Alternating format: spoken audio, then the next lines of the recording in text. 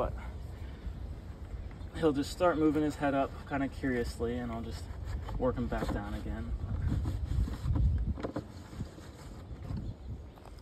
Just like that. So this is an adult southern Pacific rattlesnake.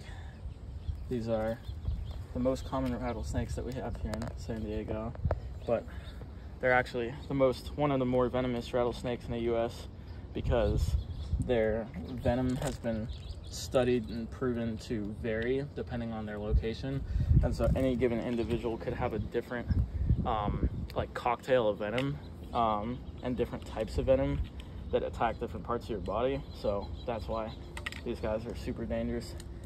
And again, probably, you know, never going to be a life-threatening bite, but that's never a chance you want to take. But as you can see, this guy's just chilling, really calm, just observing his surroundings, not rattled at all.